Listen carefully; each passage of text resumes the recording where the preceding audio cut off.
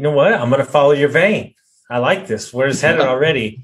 So one of the books I recommend to all my clients when they're feeling stuck, when they don't think they have something to share, is Big Magic by the lady that wrote Eat, Pray, Love. I read that book in a time in the middle of my divorce, driving through the desert. I listened to it driving through the desert in Arizona, and it awoken the creator within inside me. And I think that a lot of people, and especially in the business world, don't understand, just like you said, that business and who they are is really art. Mm-hmm. If you don't express it, it will move on to somebody else. And this book really taught me that.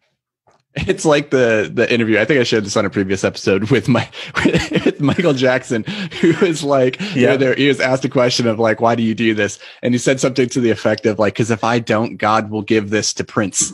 If I don't sing and create these songs, he'll give them to Prince. It's like,